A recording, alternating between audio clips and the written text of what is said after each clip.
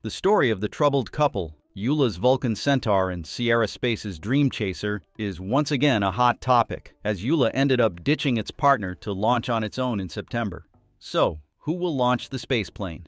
Many eyes are currently on SpaceX's Falcon Heavy rocket, but some are opposed to this match due to technical issues. But is it true that Falcon can't launch Dream Chaser? Find out everything in today's episode of Techmap. But before we begin, let's subscribe to the channel to stay up to date with the latest space news. The fact that ULA's Vulcan Centaur rocket will launch on its second certification without Sierra Space's Dream Chaser has made many people disappointed. Dream Chaser, or Mini Shuttle, is highly expected to be the perfect alternative for Boeing's troubling Starliner, which is currently stuck on the ISS. Last June, Sierra Space and NASA signed an unfunded Space Act agreement under the CCC2 initiative to focus primarily on the development of a crewed Dream Chaser and the Large Integrated Flexible Environment (LIFE) Pathfinder module. CCSC2 is part of NASA's effort to help foster commercial activities in Earth orbit as the space agency prepares for the decommissioning of the International Space Station in 2030. To prepare for that strategy, the cargo version, Tenacity, should fly first. And after several delays, the spaceplane finally targeted to fly for the first time at the end of this year, and the vehicle selected to launch Tenacity is ULA's Vulcan Centaur. However, ULA wants to launch in the fall to certify its rocket as soon as possible. Thus, they ended up skipping Dream Chaser and replacing it with a dummy payload. With the current situation, we do not know how much longer Dream's maiden launch will be delayed. The next launch window of Dream on Vulcan might be in CERT 3, but certainly Vulcan will spend that mission on the USSF's National Security Space Launch (NSSL) contract. More notably, they have two missions, USSF 106 and USSF 87, that need to be performed this year. Currently, Delta IV Heavy has retired, and Atlas V has only 16 missions left, all of which have been planned, mostly involving Kuiper satellite launches and Starliner launches. Thus, Vulcan will be the main vehicle responsible for the USSF contract with a backlog of over 20 flights.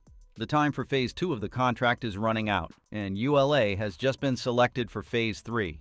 All of this reduces the opportunity for Dream Chaser to launch on Vulcan, potentially being delayed indefinitely if any issues arise. Not by chance, ULA decided to skip this customer and prioritize the other. Vulcan's primary purpose is to fulfill military contracts, and launching Dream is just a stepping stone to certifying the rocket. ULA and SpaceX are harshly competing with each other for the Pentagon's contracts. While SpaceX's Falcon Heavy is fully operational, ULA's new Vulcan rocket is not yet. To be able to perform national security missions, Vulcan needs to make 2 successful launches, with the first one coming in January. Unfortunately, there is an overlap in the schedule of the two parties, since ULA aims at the October launch date while Sierra is ready by the end of 2024. Vulcan itself has delayed the military missions for many years, and the bitter result is they hit a financial fine in May, so a launch as soon as possible is essential. Additionally, the Pentagon is ULA's most important customer. So, while the military may not be paying for CERT 2 directly, the backlog of NSSL orders is why ULA is willing to pay out of pocket to launch the mission. Last but not least, Vulcan's successful launches this year will determine the value of ULA in the deal with Blue Origin. Although being a cash cow for Boeing, ULA has suffered significant losses in recent years, forcing its parent company to sell it to cut losses. The billionaire Jeff Bezos has eyed ULA as a potential goldmine, and by the successful Vulcan project, ULA and Blue Origin would quickly close a deal.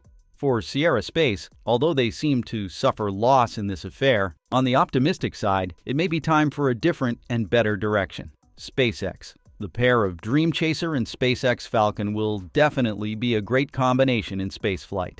This mini shuttle owns state-of-the-art technologies, such as the only commercial runway-capable spaceplane, high reusability and flexibility, and most notably, compatibility with all launch vehicles. Tenacity is compatible with a wide variety of launch vehicles, rockets, and will be launched in a stowed configuration inside a payload fairing.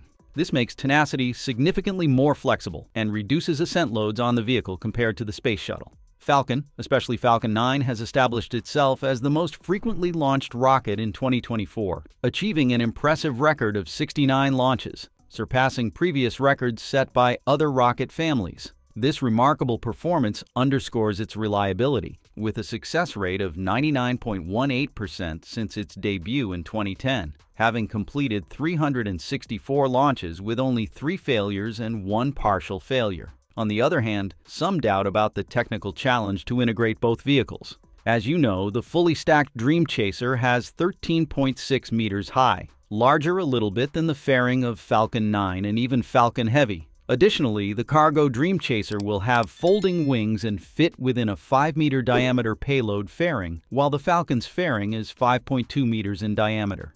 So does that mean the idea of launching Dream Chaser on a Falcon is completely out of the question? Well, not really.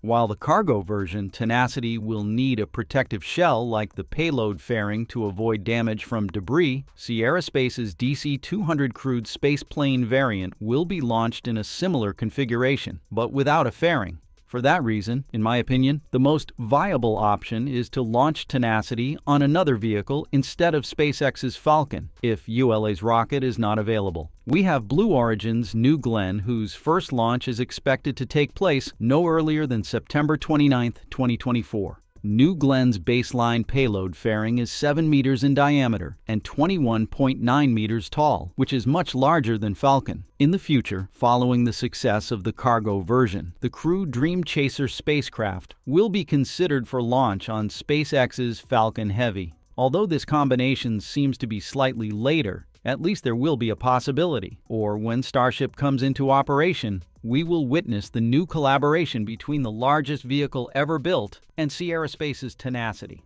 No doubt a lot of exciting things are going to happen as SpaceX and other startups really innovate, and the cooperation between them will create a revolution, leaving old space behind. However, in specialized fields like rocketry, where experience is considered the backbone, we cannot move quickly and sustainably without learning from our predecessors, and Dream Chaser is not exceptional. Dream Chaser's design is derived from NASA's HL-20 personnel launch system. HL means horizontal landing. The system was a NASA spaceplane concept for crewed orbital missions studied by NASA's Langley Research Center around 1990. It was envisaged as a lifting body re-entry vehicle similar to the spaceplane design of the Soviet Bor-4. Its stated goals were to achieve low operational costs, improved flight safety, and a possibility of landing on conventional runways. The PLS concept spaceplane was designed as a complement to the Space Shuttle and was considered an addition to the crewed launch capability of the United States. Unfortunately, it was never approved for development, and thus, Sierra Space leveraged this opportunity with the goal of bringing NASA's exciting idea from the dead. Like PLS, Dream Chaser would be a small, compact vehicle due to removing large payload-carrying requirements from personnel delivery missions. PLS has an overall length of about 8.8 meters and a wingspan of 7.2 meters, while these numbers for Dream are 9 meters and 7 meters, 4.5 meters with folded wings, respectively. It can be said that Dream Chaser's dimensions are within inches of that of the HL-20.